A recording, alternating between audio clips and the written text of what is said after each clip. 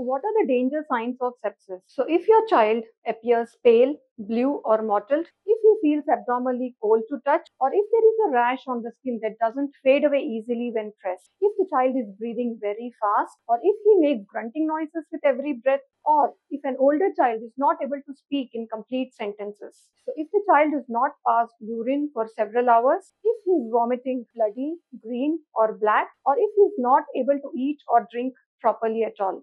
And some of the other signs are if the child has had fits or convulsions, if the soft spot on the baby's head is bulging.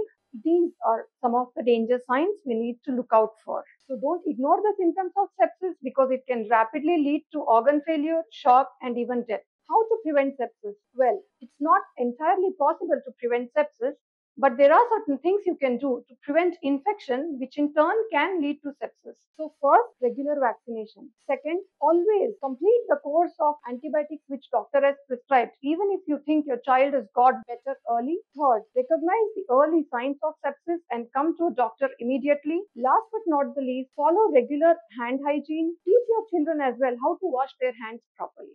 Thank you.